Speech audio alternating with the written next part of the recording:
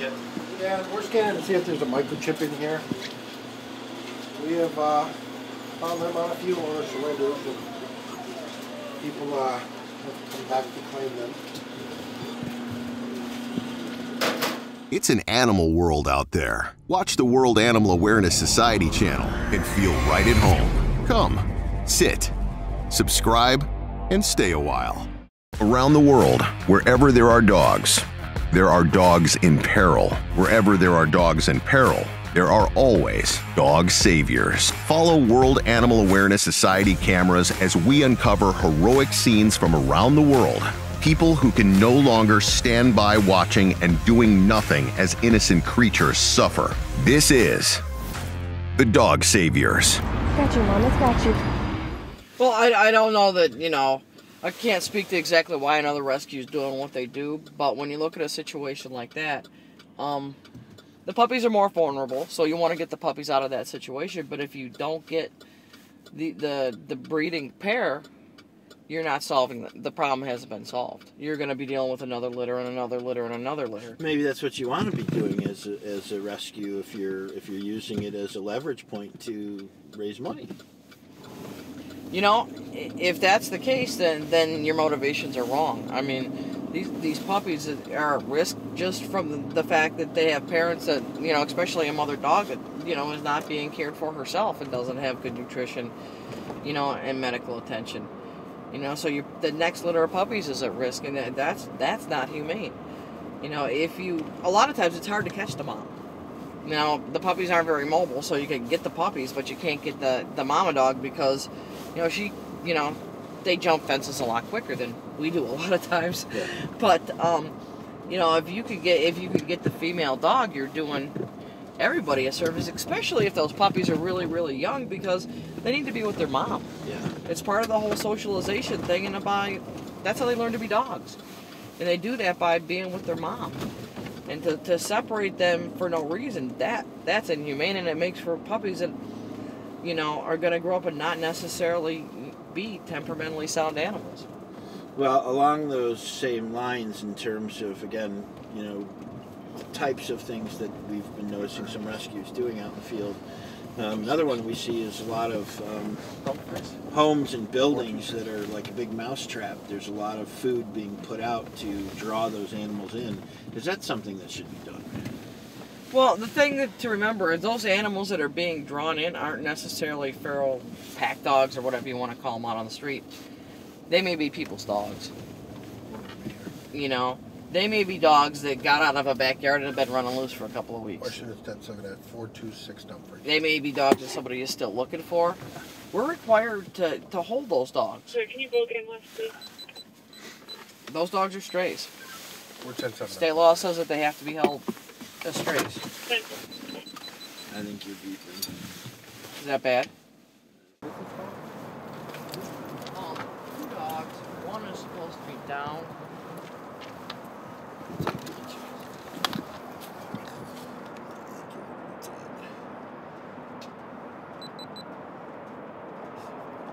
You want to do batteries real quick? One is supposed to be skinny and down in the back.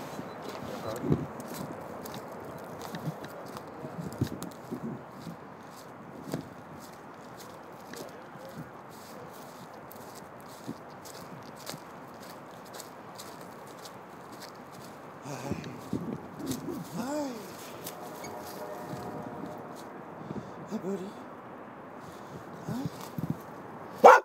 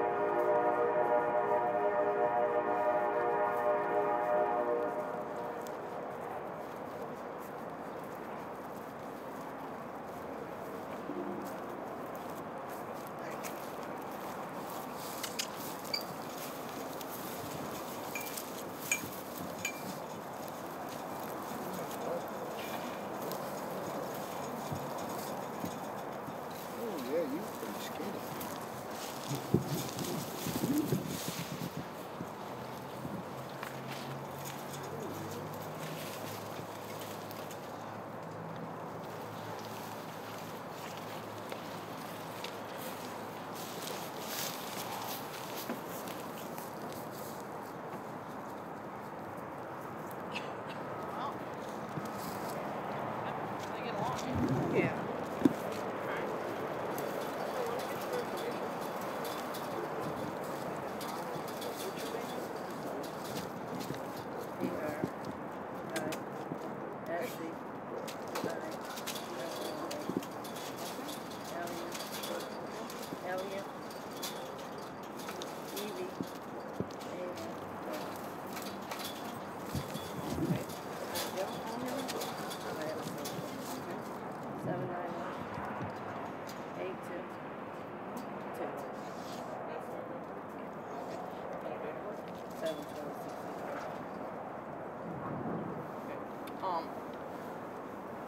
A couple of things. She is really,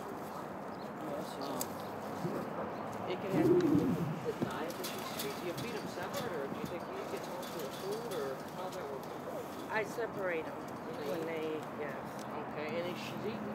Yeah, she's eating. What kind of food do you feed? It is. It's a big ass. Big bag. Okay. Well, the thing is she's not going to gain weight out here. I mean, you probably got to have some changes.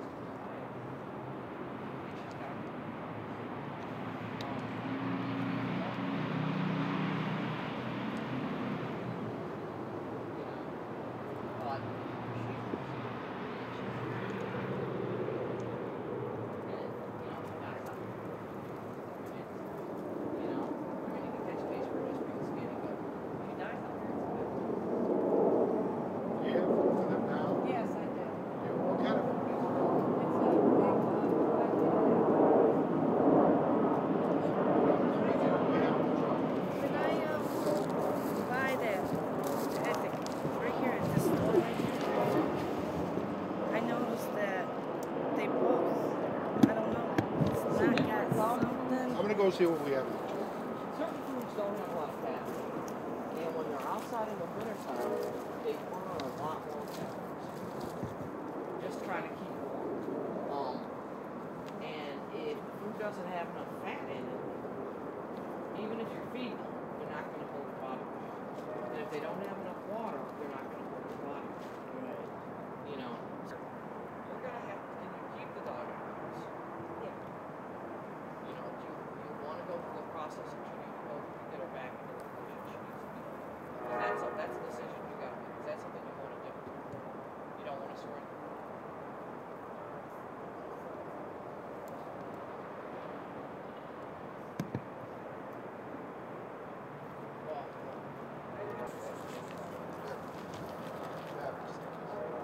There you go. David.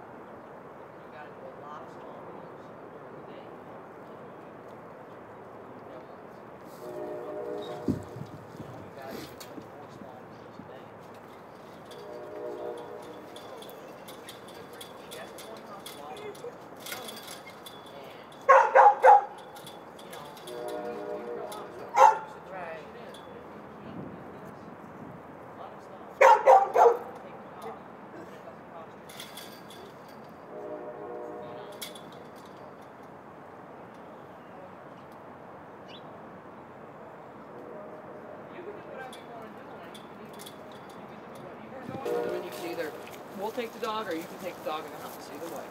Okay, kind of, you know what the plan has to be to get her back to where she needs to be. So go on and have a conversation as to what you want to do one way or the other, okay? Okay. And then if you're going to keep her, then she just got to go in the house. Okay. Okay?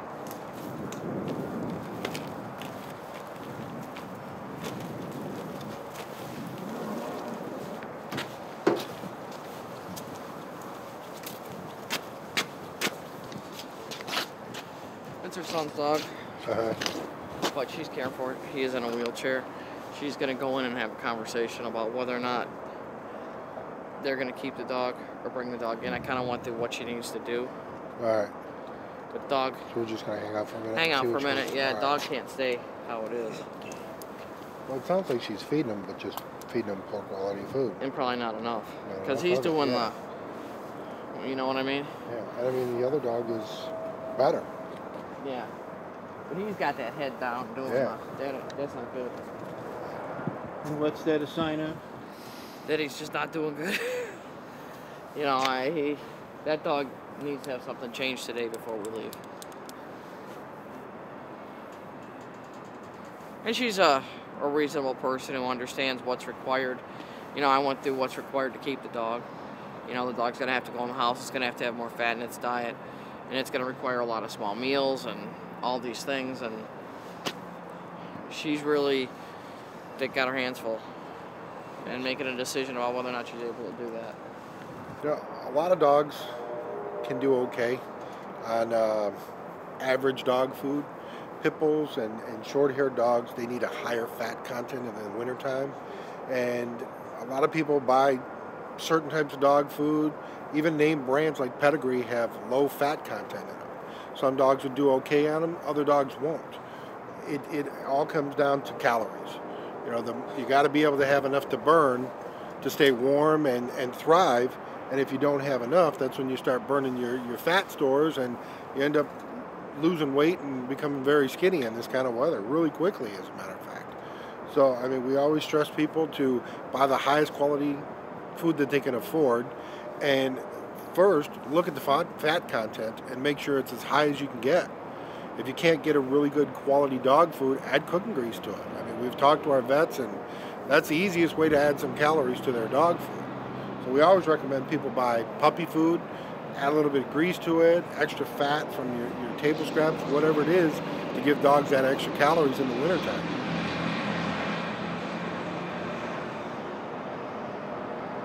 Like one of the reasons why Eskimos need to eat so much fat. Eskimos probably one of the reasons why they need to eat so much fat to kind of... Sure. I mean, it's just calories that you can burn. I mean, they're out and active, and you look at Eskimos. They are quite chubby because they eat so much whale and the fat and the blubber, and they just get that extra little bit of insulation that helps you stay warm in the winter. Okay, we have some paperwork we want to do. You want to get on a jacket or go inside, or what do you want to do? I don't want you to look kind of cold out here in a t-shirt. We're in the process of moving. Okay. This is the dog food. Yeah. So I don't know. Well, you know, there might be something else going on with that dog. There might be heartworm, you know, worms. Or... I run it every year. How old's your son? He's 30. Okay. He's paraplegic. Okay, so you're the one responsible for actually caring for the dog. Yeah. So you could sign it over as your dog. Yeah. Well, yeah. Yeah. Yeah. She has license too. To you. She has the. Dog license. Yeah. It goes to you. It's in his and our name. Okay, that's good enough. She's got her tags on.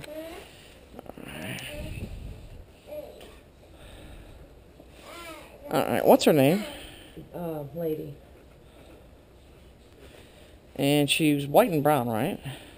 White and Brindle? Brenda. Alright. Come here, boy. Oh. You just had the cutest. That's why we were playing peekaboo. Oh, Sorry. that's okay. Pipple mix? Yeah. Yeah, every winter she gets like that. Let's see. Inside, outside dog? She's outside mainly. Okay, female, she's spayed? No. How old is she? In 2010. She's got to be like 2 years old. Okay. Housebroken? I just got a bunch of questions I can fill out. No? You know, no, because my son had his accident in 2010. She was just a a baby then. She was in the cage and we took her outside. So. Okay. Good with kids? Yeah. Good with other dogs? Oh yeah. Yep. Good with cats? Don't know. No. Not good with cats? Not good with cats. Okay. Bitten anybody and broken the skin in the last 15 days? No. Okay. How long have you owned her? 2 years? Wow. Yeah. Time in your possession? 2 years? She hasn't been loose, running loose, or anything like that. Nobody else has had her? No. Okay. No, that's why I went and got her shots at the thing, because if I let her off the chain, she'll climb that fence. Yeah. She's that. Yep. Sorry. No, that's okay. It's good to know. She can climb that gate with no problem. Yeah. She doesn't like black people. Yeah. I hate to say that, but Hey, dogs got their things, you know? I don't know what it is, because we have black friends, and it's very hard. Well, you never know why dogs have what they have in their head, you know what I mean? This guy would walk by, and he's got 2 pits, which got a hold of my mom's dog and tore it in half. Yeah. And my mom was next door. Yeah. And it's... Yeah. crazy. Any, where did you get the dog from? A friend, pet shop, breeder? He got it from a friend. Somebody gave it to him. Any medical problems, you know, broken bones, parvo, anything that's anything like that you know about? No. Okay. Saw the animal today. When was your last see the animal? Today. When was the last time the dog was seen by a veterinarian? A what? A vet. When was the last time the dog got seen by a doctor? Haven't. Okay. But you got shots, right? Yep, at, Clark Park? no, where you get the license at? Animal control? Yeah. Okay. Do you know when that was? Last year. Okay.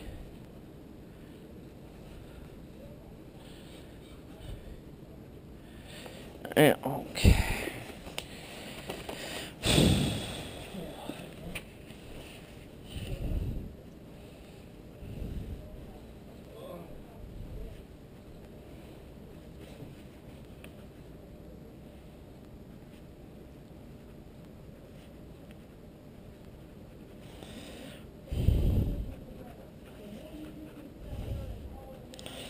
D-U-M-F-R-I, yes. I was having a hard time spelling that street. This is 217, 4217.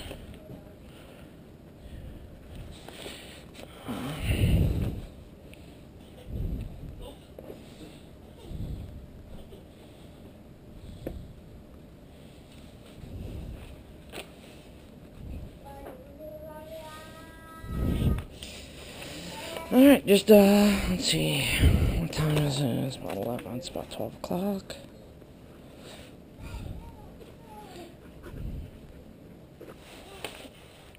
I just need to have you sign ownership of the animal over to the Humane Society. Okay. And then, will she let you bring her out on a leash? Yeah. Alright. Too much stuff in my pockets. You just put that around her neck there, and you can just walk her out. Okay? You don't mean hook it to her? No, you can just kind of slip over. It gets easier to get on and off. All right? All right.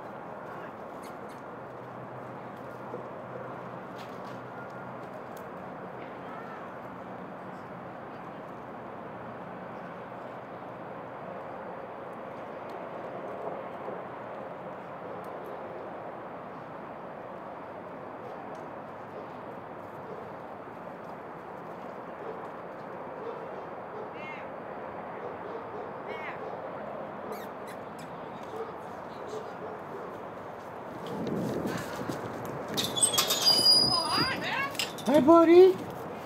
Yeah, how you doing? Come here, bear. Hi, buddy. How you doing, guy? There you go. That's a good boy. Oh, he's so happy to see you. Sit. Sit.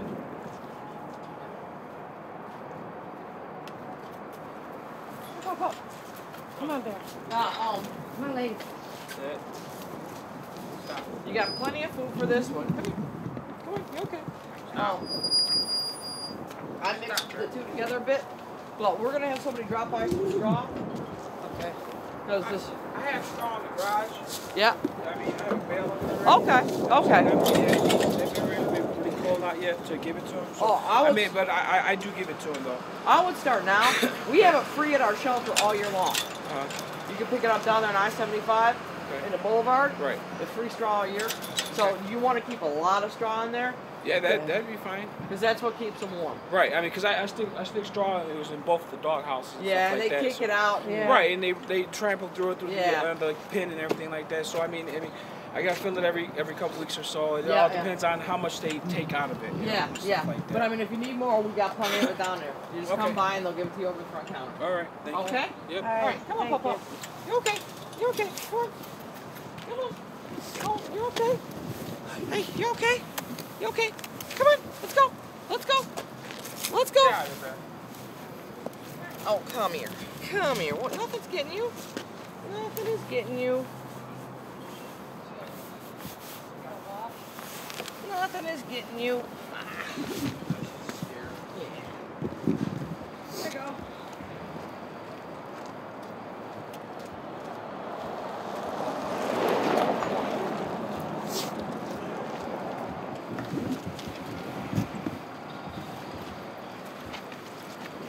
There you go. Come on.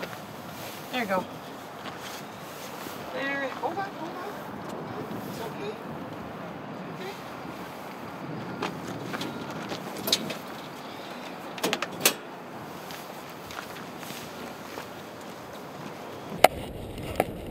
There you go. Come on. There you go. There. Hold on. Hold on. Hold on. It's okay.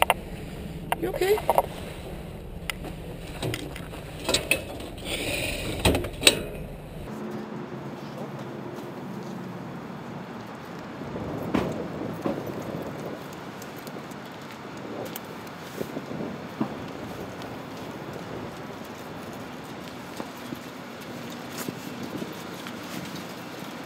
Let's get you out of here.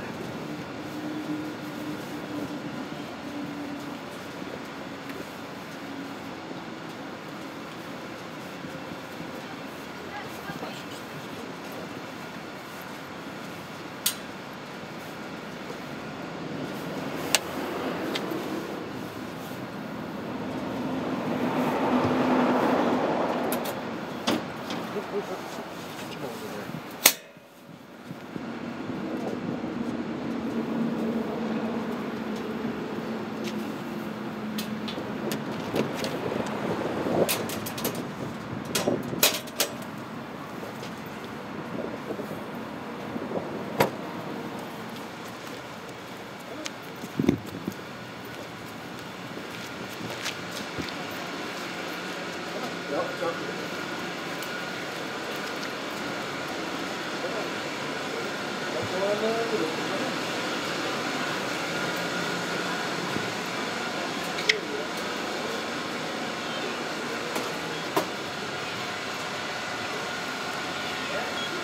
Go in front of you. Yep.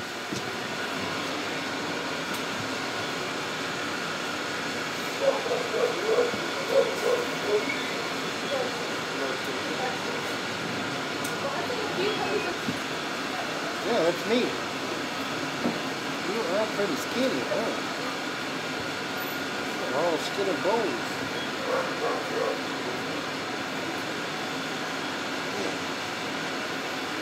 Not much to you. Good.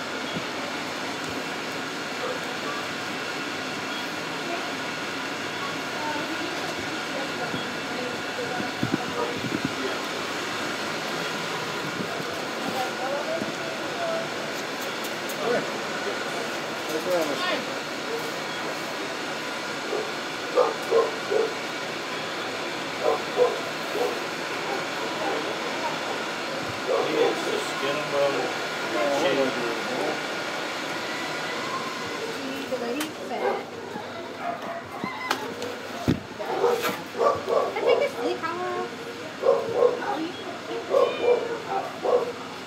Don't jump out the box.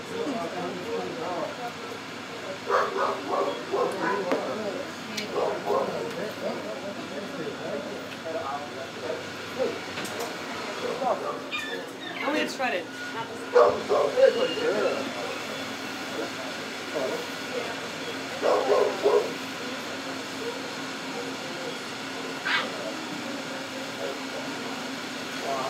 There you go.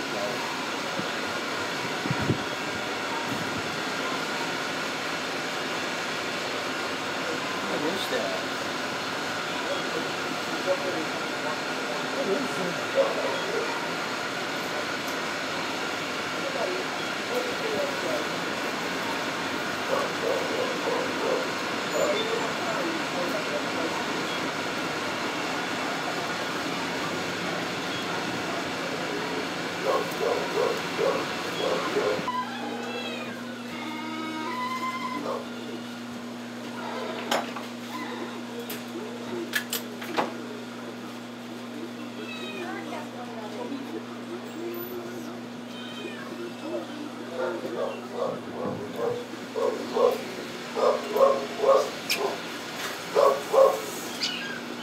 Coming in here. Come on.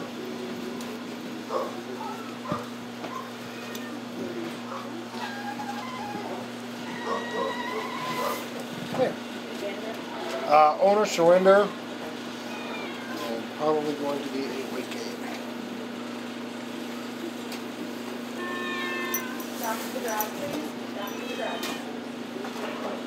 Depending on if she's skinny enough.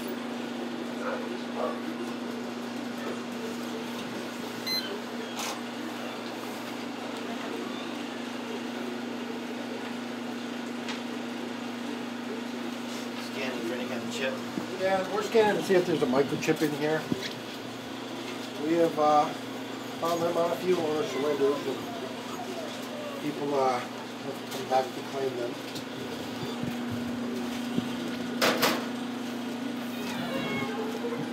Where are you going? Go over there. We'll go over here and see if we can wait at.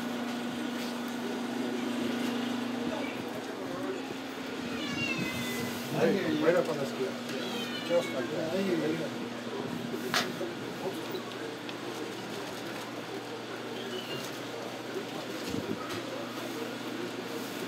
All the way on. All the way back up. Come on. All right. Yes. 1.3. Okay. Oh. Come on. We'll keep that. Dr. Figueroa's prize for me. Dr. Figueroa. I can say Dr. People.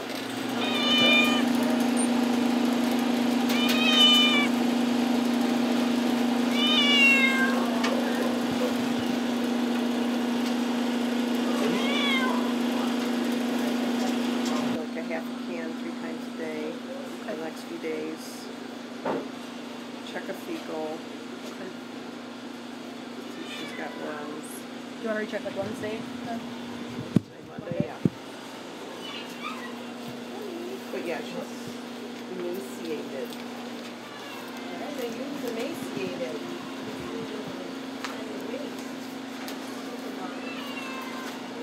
Alright, thank you, Dr.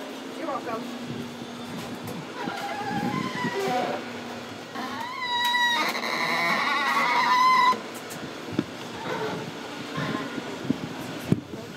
Sure. Let's go over this. Yeah, we're going to be right here.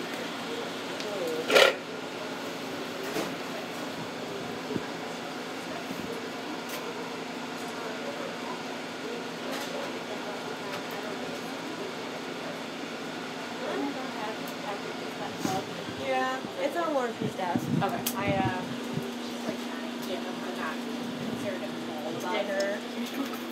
So, yeah, no, Sarah evaluated her last week. It's on Lawrence's desk. So Have any blood in there? somewhere to do.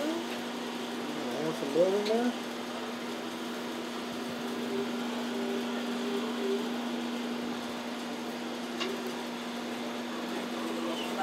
on it. Already on it. Don't even worry about it. You got it.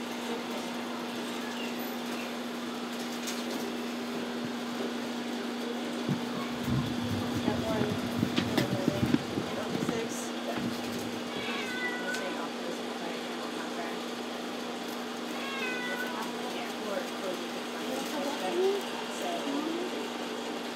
The other two are really fat how big or not.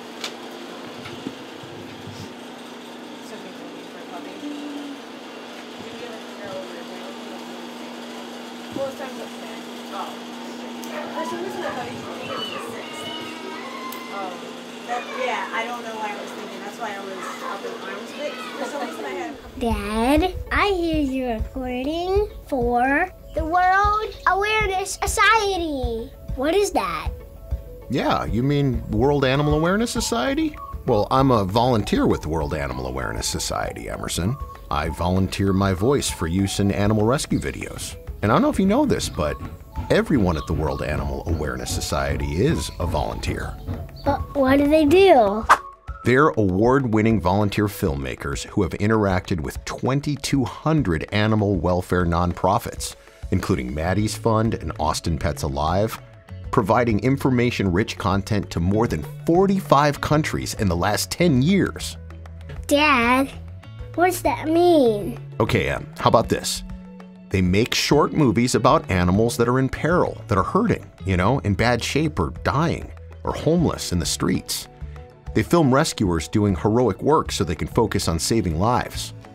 The World Animal Awareness Society posts the rescue videos on social media, and then they're broadcast on TV, sharing the heroic stories with people all over the world so they can understand what's really going on. Cool. I like animals. How did you start volunteering? Well, I met their director through social media and saw the work that they were doing and knew that I could help their cause. So I asked if I could volunteer. I am very fortunate to have really great jobs providing the voice to so many shows that I believe it's important to give back.